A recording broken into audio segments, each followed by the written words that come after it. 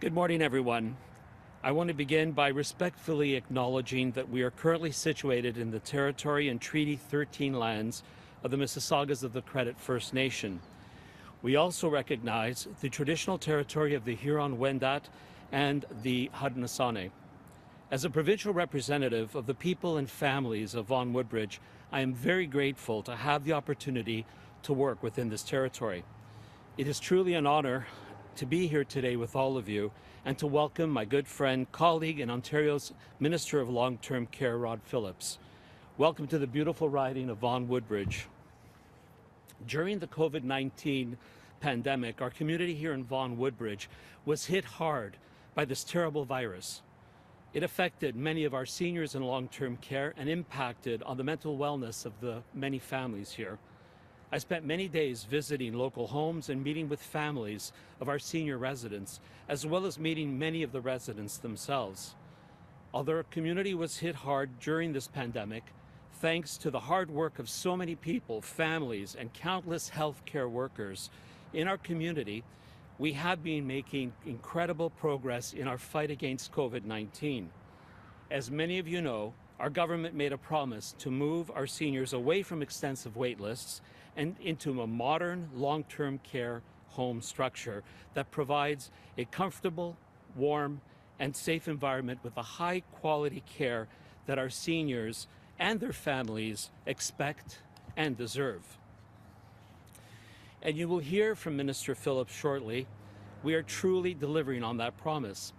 In 2020, 3 pieces of unused government land were put up for sale on the condition that they become sites for long-term care facilities. We're standing on one of those properties right now. The ministry used a fair and highly competitive process to determine the winning bid. And I'm incredibly pleased that a brand new long-term care home can be built in the heart of our community. This new home will provide many of our loved ones with a modern, safe, and comfortable place to live. This is truly amazing news for our community, and thank you to everyone for making this possible. As the MPP of Vaughan Woodbridge, I will continue being a strong voice and advocate for our seniors and ensure that we get our loved ones into long-term care homes sooner in an environment where they are fully supported.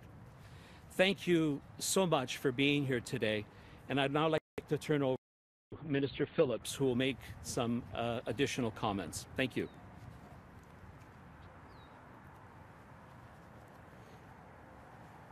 Thank you very much, Michael. It's great to be here in Vaughan Woodbridge with my colleague, the Honourable Michael Tibollo, a great representative for this riding in this community. Also with his partner here in Vaughan, Stephen Lecce, the Honourable Stephen Lecce, the Minister of Education. I was commenting to Mayor Bevilacqua before. It's a real wonderful thing for the community of Vaughan to have 2 such influential ministers here in this community, and I'm very pleased they're here with me today. I'm also enormously pleased that the Mayor of Vaughan, Maurizio Bevilacqua, is here with us today.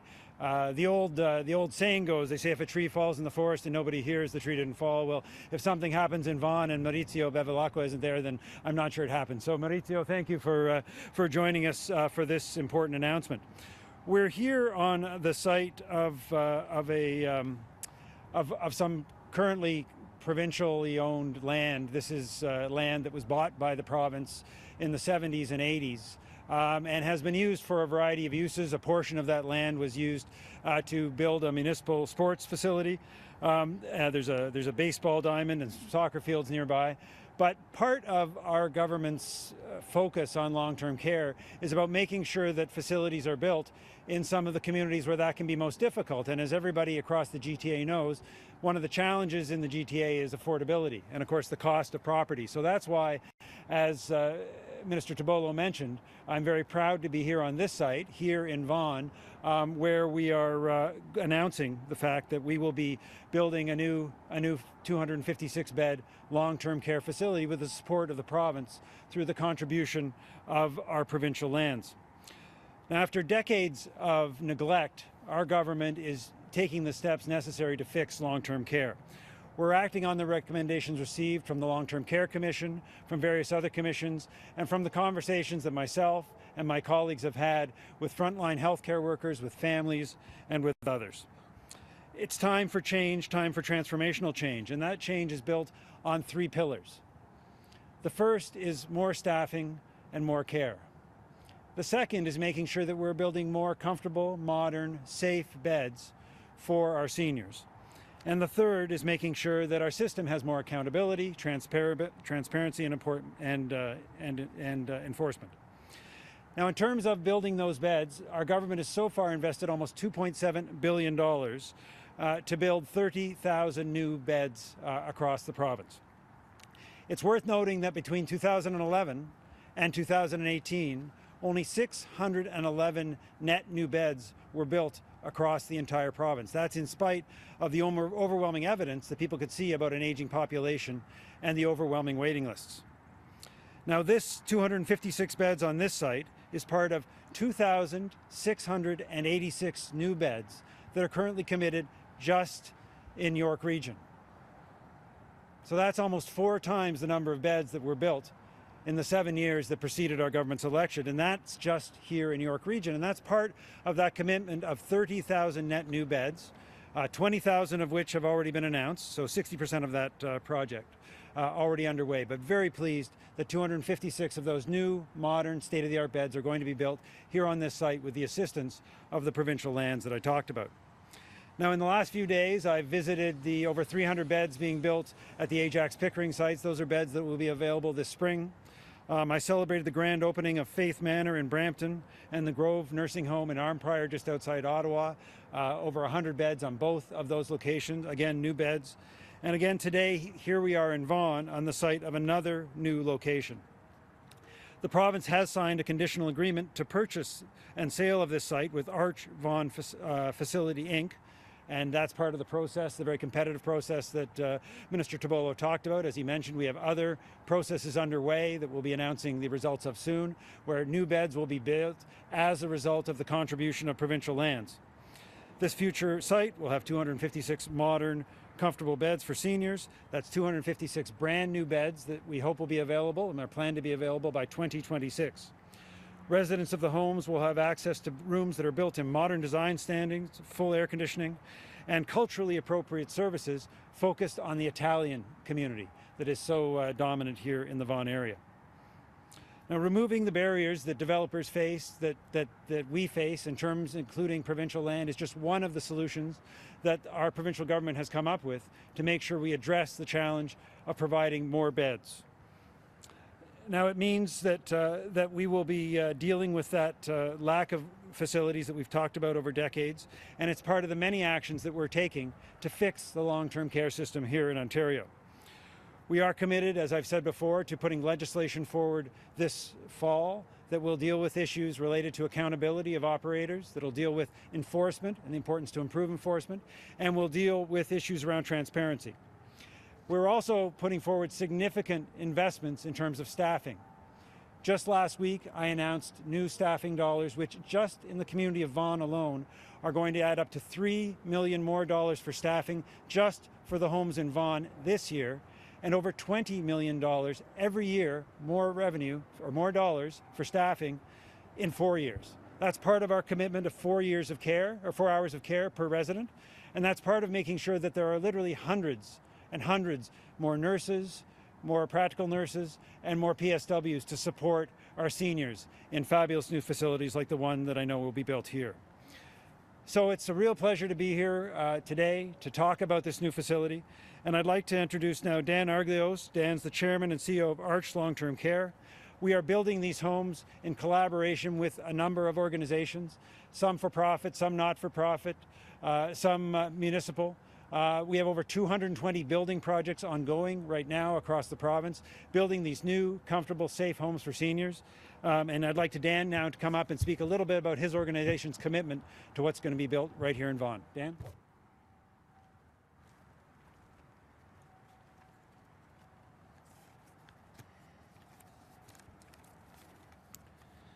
Thank you, Minister.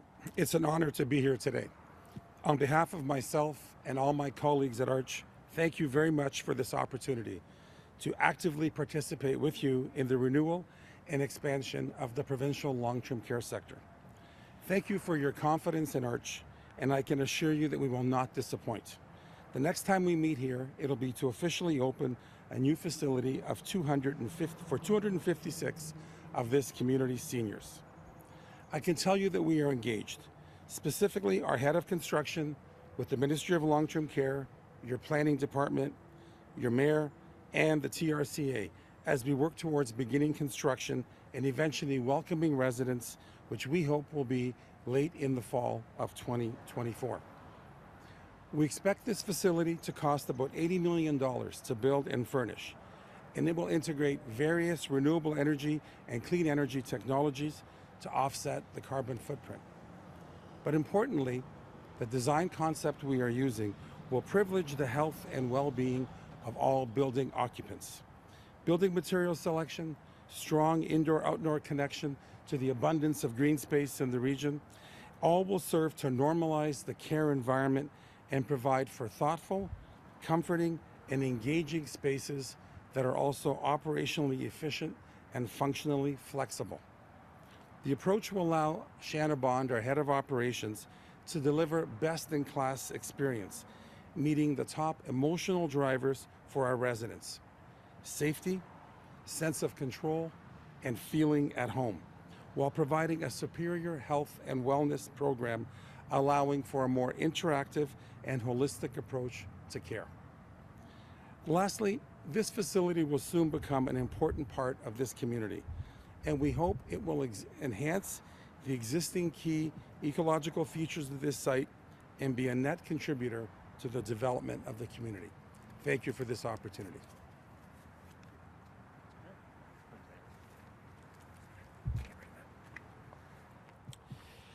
First of all, I want to say, ministers, that you've extended Thanksgiving. And by that I mean that I want to, the day after Thanksgiving Day, express my sincerest gratitude for the announcement today.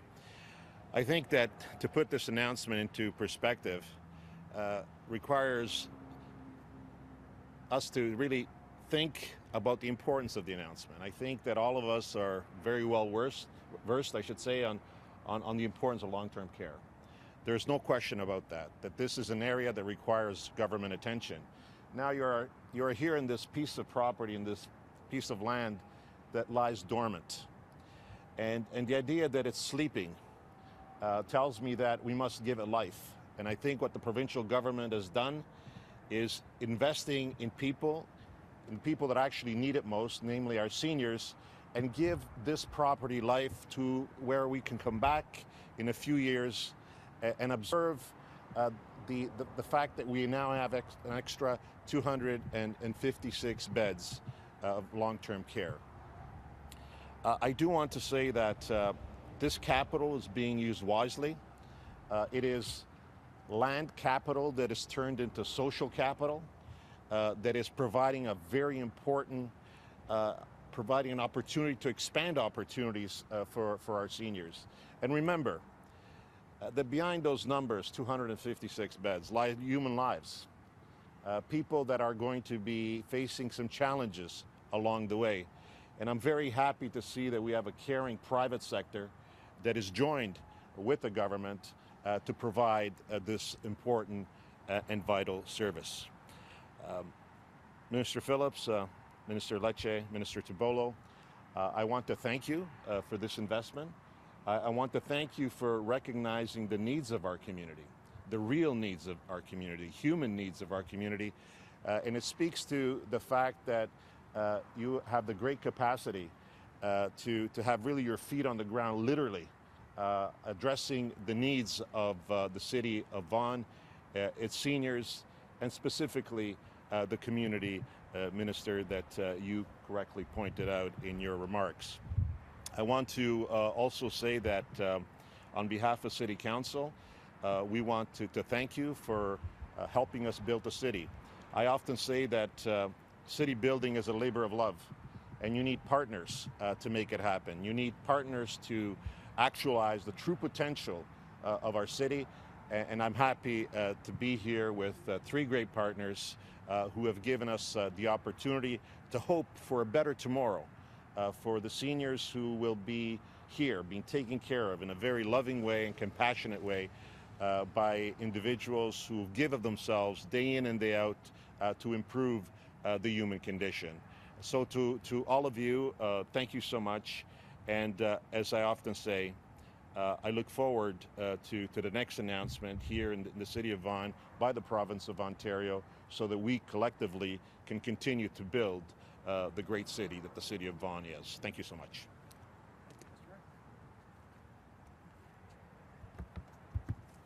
Well, thank you very much. Good afternoon, everyone. I want to first off just express my gratitude to my colleague Michael Tibollo for his advocacy for this project here for the people of Vaughan.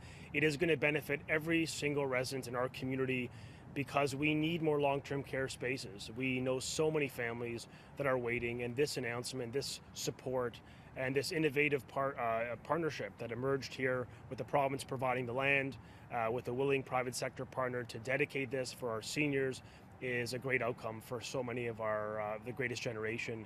And I know providing culturally responsive services for the Italian community is something we need more of, and we welcome and we support. So we thank Minister Phillips for his leadership, the Mayor for his partnership. And I also just want to say in the concept of building, yes, we are building a new long-term care facility here in the city of Vaughan, but we have just completed and just opened following the build of the new Cortellucci Vaughan Hospital that's going to add support and care for our seniors, for our families, for our kids.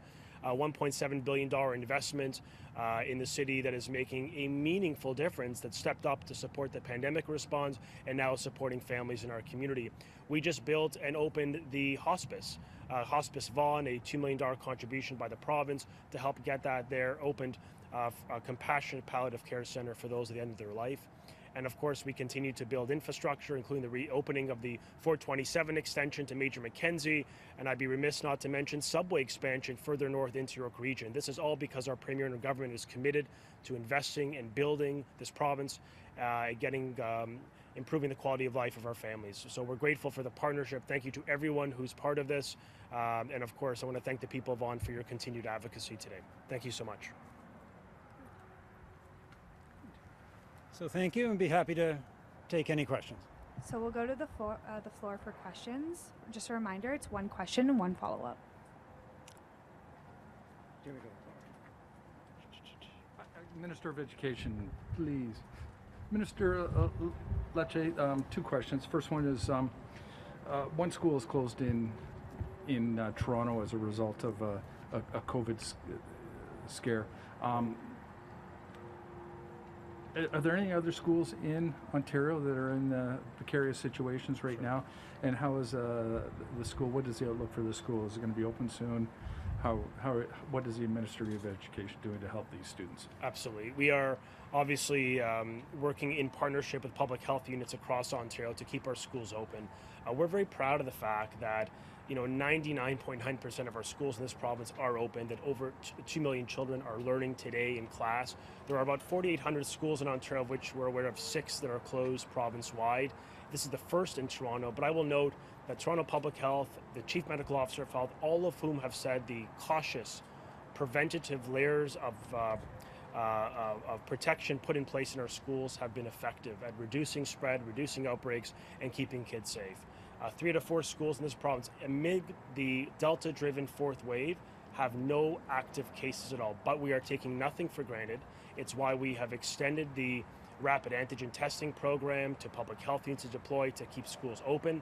And it's why we have taken a cautious approach in September by launching a take-home test program, by requiring every student to screen and staff member to screen before they enter. The enhancement of testing, of cleaning, as well as the massive improvement in ventilation in Toronto specifically, but to be fair, in schools, in every school across Ontario. So we're working closely with the Chief Medical Officer of Health to keep students safe. I will note that in this particular case, there is extension of testing, including PCR testing, to the entire school community, which is preferred by Ontario Health, in addition to vaccine clinics to increase the rate of vaccines in that community for the students, the staff, and the parents, all designed to reduce the disruption so that we can get these kids back to class. Next question is about, I'm requesting for an update on the negotiations with Ottawa for $10 a day daycare. We're seeing that a lot of the larger provinces and smaller provinces have already made deals with Ottawa. Sure. I understand that sources are telling me and telling other news outlets that it's the province is dragging their heels in negotiating with Ottawa. It's even when we have 40% of almost 40% of the population of Canada, it's turning out to be a money issue from Ottawa. Is that what's happening, or when can we get an update? For sure. We have been negotiating in good faith with the federal government for many, many months to get a good deal for the people of Ontario. Not any deal, a good deal that reflects the unique advantages of this province when it comes to our childcare system. The fact is, you mentioned 40% of the population. 40% was the rate of increase under the former Liberal government. And I say this respectfully, no government or no party should be defending a record of increases when we know childcare is the second most expensive in Canada. That's just unacceptable to families. The Premier came into office with a commitment to reduce the rate, which is why we introduced a tax credit, which we just enriched in the last budget. Now $1,500 per child on average it saves. That's not going to do it in itself. We still want a deal with the federal government. It has to be a deal that includes the unique advantages that include all-day kindergarten. So while we work with the federal government, we hope for a deal that is affordable, that is accessible. We're going to continue to make the case to our federal colleagues that we want a better deal. And I think that many of the newly elected Liberal MPs in Ontario would probably agree. We want a good deal for the province of Ontario that gets our kids affordable, quality, and accessible childcare. That's what the government is committed to, and that's what we're going to continue to fight for at the negotiating table. Next question. Foreign Minister Phillips, please. Martin Traynor, CBC News. What's the latest information you have on the staffing shortages at long-term homes? Maybe talk about the staff training. Sure. You know, one of the things that we've been addressing has been some of the challenges of staffing in long-term care homes. I was just this morning at Seneca College with Minister Lecce, meeting a group of what will be hundreds of PSW students and nursing students coming out of Seneca College that will be part of the solution. As I said, just in the community of Vaughan, out of the $720 million that we provided last week, so that homes can start to hire more staff, and those dollars start to flow next month. That'll be $3 million just here in this community to support that. But we are working with our colleges, private and public. We're working as well with the post-secondary system in cooperation with Minister Lecce to get as many PSWs trained and into the system, and it's just great to see the enthusiasm. And I think this is something that we're of course working with homes and with organized labor on as well, trying to make sure that we support the growth of PSWs and make sure that we have enough nurses, registered practical nurses and registered nurses. Next question. Yes, just going back to Silverthorne, I'll ask Minister Lecce about this. Is there anything more that can be done, or are there any discussions about further measures that can be taken in light of what's happened at Silverthorne to prevent other school closures? Sure.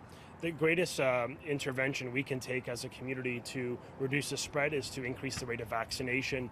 I'm proud that 82% of our children 12 to 17 have a first dose, over 74% have a second dose. We have one of the highest rates of immunization for young people and for all citizens in the country. That is an incredible feat, and I'm grateful to the people of Ontario for rolling up their sleeves to be part of the solution. In addition to increasing vaccine rates broadly, as I understand, Toronto Public Health will be deploying vaccine clinics into the community with the aim of encouraging students, their parents and siblings, and of course staff to continue to be vaccinated. Has a lower rate of vaccination compared to the broader Toronto average. So that's going to be a mission and an objective of Toronto Public Health, as well as extending the PCR lab process test to the entire school community, which will include a part of the take-home test to reduce the impact for families. All part of the aim to get our children back to class. I will note that while they are at home, they will be learning virtually for the short term. And of course, Toronto Public Health, our public health units are on the scene. They're investigating the matter. They're working closely with the school, and they're trying their very best to keep the kids safe, to ensure they continue learning, and with the commitment to get them back to class as soon as possible. The layers of protection in our school, according to the Chief Medical Officer of Health, have been effective at keeping COVID out, reducing transmission. But with that said, we have taken nothing for granted, which is why just last week we announced another step, another tool in the toolkit to reduce spread, to increase safety of schools through the rapid antigen testing program, the screening program, which public health units can deploy where they see fit. Follow-up?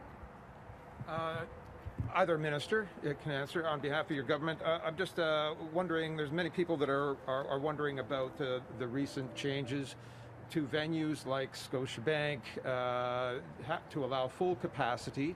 You have gyms and restaurants that are wondering why there is this difference when you have large groups of people unmasked, eating, drinking, talking, what have you, compared to a small venue like a restaurant or a gym not being allowed the same capacity. Sure. Certainly we understand the pressure on restaurants, on gyms, and on other businesses.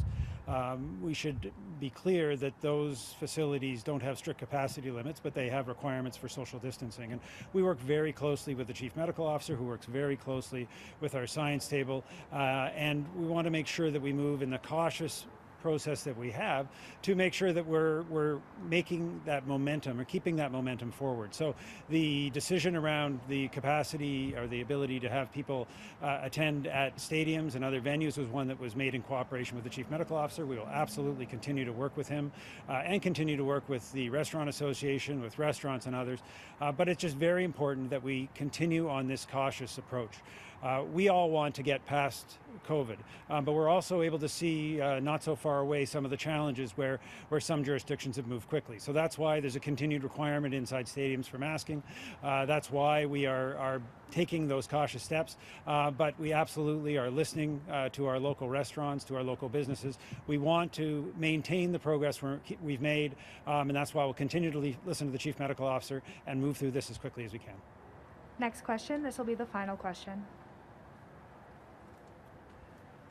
I know the announcement today. When do we expect shovels in the ground and the timetable to develop this area into a open door facility? So I want to make sure, I think I heard the 2024? Yeah, so working, and one of the reasons, I mean, the mayor's here because of his great support for our project. It's also great because one of the important areas of collaboration is going to be the city of Vaughan, just like it is for all of our developments. So we hope to have residents in this facility by 2026, and that means shovels in the ground by 2024. And that's why we have over 220 projects right now across the province that are in different stages of development. But one of my priorities, and that's where I work very closely with local officials and mayors like Mayor Bevilacqua, is to make sure that we move as quickly as possible through those processes. Everybody wants to get those beds open. Everybody wants to get our seniors into the kinds of safe, comfortable, state-of-the-art facilities that we're going to have built here. Thanks, everyone. Okay. Thank you very much, everybody.